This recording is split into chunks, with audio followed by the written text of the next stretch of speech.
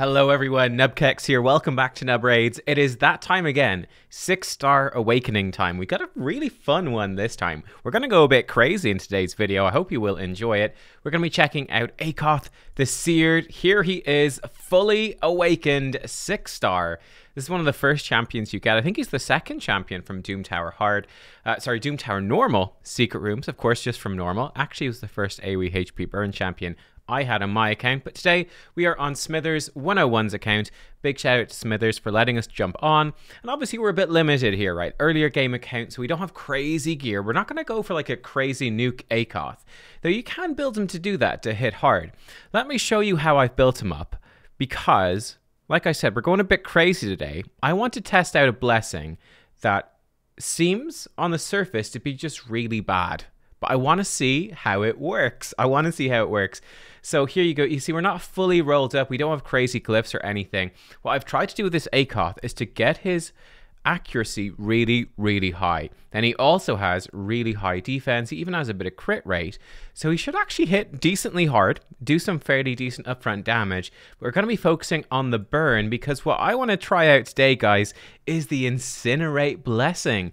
Increasing the damage dealt by HP burns in the arena only, placed by this champion, and also destroying max HP from the same amount of damage the HP burn does. It's going to give us a bunch of defense, really nice, a little bit of HP, big chunk of accuracy, and some speed as well.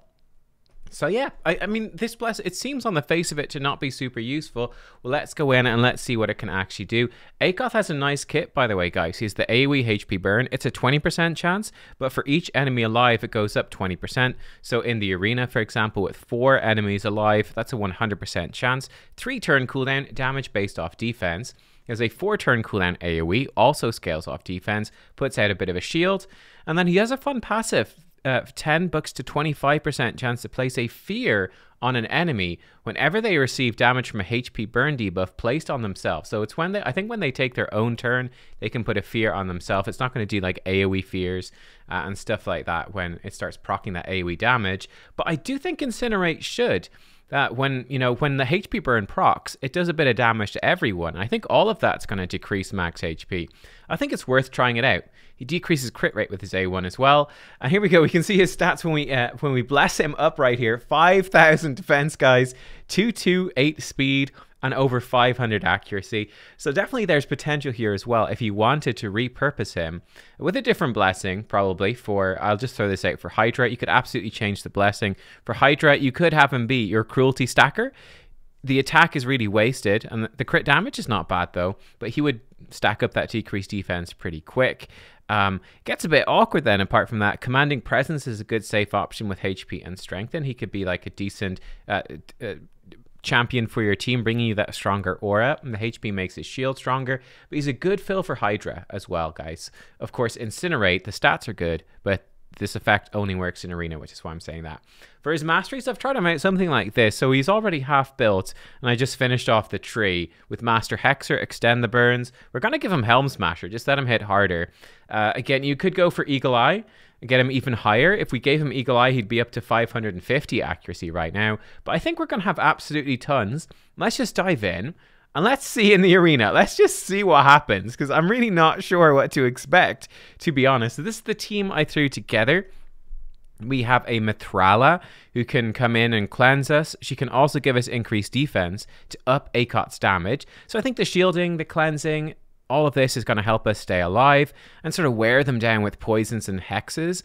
Akoth, I'm going to prioritize his A2 because his AI is not very smart.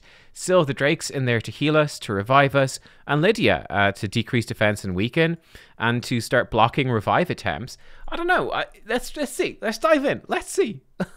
I'm just really curious to see what's going to happen with this Incinerate blessing. We'll leave it on full auto. And let's see how we do. So we're obviously going to be vulnerable here at the start of the fight. Ouch, that is a big hit. Really starts to rip us apart. So we don't have, like really good arena gear here. It's just not something we have on this account. So that's something to be scared of. Wow, look at that. Oh my goodness. Akoth just murdered them. What was that? Akoth, we're supposed to test out the burn. He just killed every... Okay, well, let's not try that team. Here's, this is the tanky team. Ooh, this is an even tankier team. Let's do this one. Here we go. So how will this burn work? Let's see. Again, we have to hope that we don't get killed here at the start. Ninja's not the biggest nuker, so I'm not too worried about it. We're certainly getting smacked around. Here we go. The decreased defense and weaken goes out on some of them. Looks like, I know, Valkyrie has block debuffs on. That's how she's resisting. Maybe it's an immunity set, Valkyrie. Gonna come out, put the Hex on. Mithrala, living dangerously. Mithrala AI, I think we need to have more debuffs out than this for her to start cleansing people. She has lived. Oh my goodness, he just did 72,000 damage to Arbiter.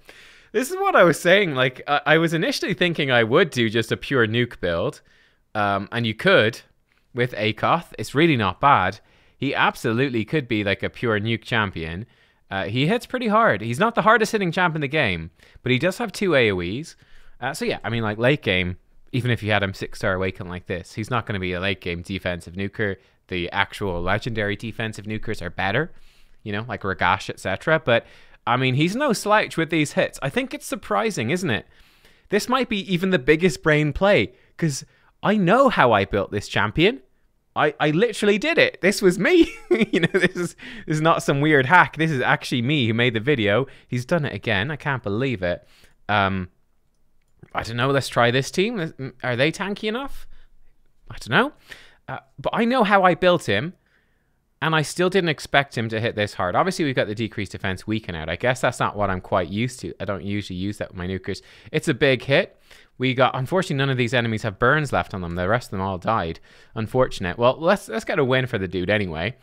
But I didn't expect him to hit this hard, and I knew what I was doing. You could certainly bait people in. They will look at this team and go, man, there's no damage on this team. Easy. It's a 6-star Akoth with this burn mastery. What an idiot. He's just building this burn mastery. This guy has no clue what he's doing. And then you build your Akoth to hit hard. And he does hit pretty hard. He does hit pretty hard. You can see with the Petrify, he did 15k. Petrify really reduces their damage taken. Okay, we need to find a team that doesn't get one shot. I didn't mean to build him this strong, but apparently I did. Okay. Could be annoying with Badel. Both of these teams here seem good. Both of these teams seem tanky. We could get outsped and they could get block debuffs on. It does look likely. Okay, this seems fine though. So they got block debuffs on. That's a bit unfortunate, but oh man, the nuke's pretty big. I think that Leorius just kills us. Right. Oh, he got healed. Okay, that's good. That might let us live. Okay, it's not looking the worst. I mean, it's not looking great, but it could be a lot worse. We survived. I mean, we are a fairly tanky team in a weird sort of way. We do have no burns out though, unfortunately. They did block it. But yeah, so I mean, this is the difficulty of this blessing as well, right? This is definitely the difficulty of it. It's kind of hard to actually get the burns out there, and like you need a really specific team comp. That's the kind of thing I'm finding. You need a super specific team comp. You need to have the enemy team be really tanky. You need it to be a long fight so you can get value out of that. But then you also need them to somehow have built a really tanky, long-lasting team. Here we go. We got some burns out, and this got stripped off by Brogni. Yeah, you got to have the... Like, who is going to build a tanky team, and you're going to have a long fight, but they're not going to be bringing in debuffs cleansing, and they're not going to be bringing in block debuffs or high resistance champions. It does seem a bit awkward. I mean, Nuke Akoth, he's sort of doing the work, though, a little bit. He is slowly getting them down. Well, bam, he's going in with his nukes. It's doing a bit of damage. Not as much here. I mean, the lack of the Savage set here at this point is definitely hurting us. There's a lot of defense on this enemy team with the Duchess passive, the Brogni shields, all the rest. He's back up Leorius. Good news is that Duchess is down. That's the hardest one. Look at that, 45k nuke from Akoth right there. What we're hoping for is that by the time that... what's-her-face, Rector Drath comes around to her revive. She's going to miss it. Yeah, all right, cool. I think the second team that we could fight there was actually looking pretty good. Yeah, let's get him down. Let's do it, Akoth. Nuker. You know you want to. He's got the increased defense. This is your time, Akoth. This is your time. But yeah, he's a great Hydra champion as well. So that would probably be my suggestion, honestly. Incinerate is looking a bit underwhelming. All right, can we kill Rector Drath? Can we do it? Akoth is going in with the nuke. He did 25k to her with no crit, which is not too bad. So there we go. Again, he did lots of damage. Right, let's try this team. They have a cleanse as well, so it might not work. That's sort of the difficulty of it. I mean, it was worth a shot, wasn't it? I think it was worth a shot to give it a try and just to sort of see how it would happen. He's gone in with a nuke, but again, it didn't really help. They had the block debuffs up first. So we might still win this one, but let's skip this one out. Let's have one more try. Is there one more team in there? Is there anything that we can do? Tanky. Again, you can see this team is tanky, but they've got the block debuffs. They got the cleanse. This team, they've got the cleanse. It's so hard to actually make it work, isn't it? Like, these aren't crazy teams. Oh man, now I'm looking at it. It's just falling apart. The team concept is just gone, isn't it? It's just too hard to make it work. Man, let me try it. We could try change the team. Let me see. Can we get like block debuffs or a strip? I'll be right back. Actually, I should jump in, guys. In case you're wondering, nubkeks, there's an obvious buff stripper to put in here. I'm sure I forgot to say this. We don't have Eurost on this account, unfortunately, so we can't try that combo. And we do have a Rian. However, Rian is level 40, I think.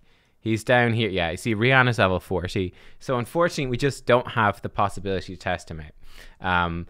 Let me just try one more little tweak, and then we can come back to this another time when he's a bit further on. He has Rian, he has Eurost, and we could try some cool stuff. But yeah, let's just see. Do we have a buff stripper? I'll be right back. Okay, here's the play, guys. Here's the last attempt. This is what we're going to try. We've got Seeker, who's going to potentially give us increased defense with his passive, but he can give us turn meter fill, so we hopefully cut in. We've got Lady Kimmy, who is going to come in and potentially put block buffs out on the enemy, and then speed us up. That will hopefully let Syl land her stun. We can land this. We'll try it out, guys. We'll try it out. Let's see if we can make it happen. Will it work? Against this team with the Mithrala, it could be kind of awkward. I don't know. Let's give it a go. Let's give it a spin. Okay, so Mithrala did resist. That's unfortunate.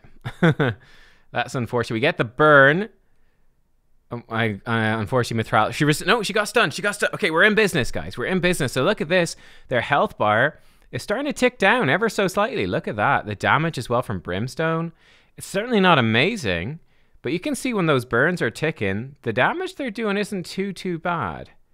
Okay, there's some possibility there. Now, unfortunately, they got this back up again, which is not good. But let's see what we can do. We're smacking the Duchess. Okay. You can see the decreased max HP. It is there, but it's fairly minimal. The burns were doing like some okay damage, like some all right damage. Oh yeah, we're really being messed up here. Yeah, look, I really think we can leave it there. I think you could revisit this with Euros and Rian. I think that could be interesting. And let's say a Withier. If you had Euros, Rian, Withier, I think that could be an interesting combo where Withier is just pumping out the healing, Euros is protecting, and you sort of wear them down with poisons and burns. Rian has a really cool revive effect. I think there's some potential there. Rian gives you the buff strip, which is kind of essential, right, to make this sort of thing work. But I just do think, as you can see, it's pretty difficult. We've got the increased accuracy on. Unfortunately, right here, we could get a burn on a couple of them. Let's see. Okay, and she's just used the cleanse. It's so awkward. Yeah, I just don't see this blessing working. I think maybe there's some super niche team, but no, generally speaking, let's be honest, it's no. It's a no. It's a no. This blessing just doesn't work. It just doesn't work. Because, yeah, it's just that fundamental question. You use it against a tanky team. So let's rebuild him here at the end of the video. Let's not have this be for nothing. Let's not have it be for nothing. You'd use it against a tanky team, but guess what? The tanky team, they're coming with cleanses and block debuffs. So it just doesn't make sense. Right, if we were to rebuild him, which I do think that you should, having just tested that out, I do think your two strong options. I think Commanding Presence is a strong option for a big chunk of aura, which is pretty good. I do think that Cruelty could be okay as well. It's not bad. The attack is wasted, but it could totally work. It could totally work. Let's assume maybe let's assume maybe commanding presence for now. Let's take a quick gander at the Hydra teams. What sort of teams do we have? Do we have any sort of setup here? So we've got some pretty decent champs. Okay, we've got pretty decent champs, actually. Yeah. Well, we got a Soul Reap on a Drexstar. Really? Okay, so Drexstar's kind of built to nuke in a weird way. Huh. Interesting. Yeah, but he could fit in a style of team like this. A bit awkward. You actually don't really... I'd say you don't really need him, to be honest with this. But yeah, if I was to rebuild him, what would I do? I would be going in. If you're using him just for Spider, you don't want him to do any damage. So you really want to leave him in he's at the top, as little gear as possible for Spider. You just want him... You'd basically have him naked, maybe give him an accuracy chest piece, maybe some speed boots, and you'd want him to just be quick enough to go before the spiderlings, to put out the burn, to do as little damage as possible, and that's it, right? He just puts out the burns, the fears kind of help lock down the spiders, and there you go, you've got a really good HP burner. It's very important not to build him for damage, because as you saw, he does hit pretty hard, and that will ruin your spider team. If you're building him just for Hydra and for Faction Wars, what I'd be trying to do, I do think I would build him actually something quite like this. Now, I would actually ditch this accuracy. I'd get that lower for Faction Wars and for even Doom Tower Hard, even for Hydra. Really probably 300 resist accuracy is really more than enough. Now, for Doom Tower Hard, it can go all the way up to about 350 required, but you can have Masteries helping that. You can have Auras helping. You might have increased accuracy. So you can sort of, consider what you're going to do. This accuracy is only this high to help with the arena, and it didn't really work. I thought it didn't really work, so forget about it. But you can get him with 100% crit rate, okay? High defense, high health, high speed, decent accuracy, average accuracy is going to be enough. And he's going to come in, and what he does for you, he's going to have 2 AoEs, which actually hit pretty hard. The shield's going to help you stay alive. The burn, he should have enough accuracy to place the burn, and it's going to be really good. That burn in Hydra, in Doom Tower, in Faction War, it's going to do a lot of damage. He's going to help your team stay alive. Brings a bit of crowd control. Not a bad aura either. And with the Blessing, yeah, you could leave him with Incinerate. The stats on it are really good, to be honest. I'm going to leave him with it, actually, for now, because I do think the stats are solid. And it does open him up, if you're earlier in the game, as maybe an option for Arena. I just do think it's kind of awkward, right? It is a bit awkward. Maybe it is mostly useful, to be honest, against those speed teams, where that extra tick, that extra tick of burn can make all the difference. That extra burn damage actually hurts them quite a bit.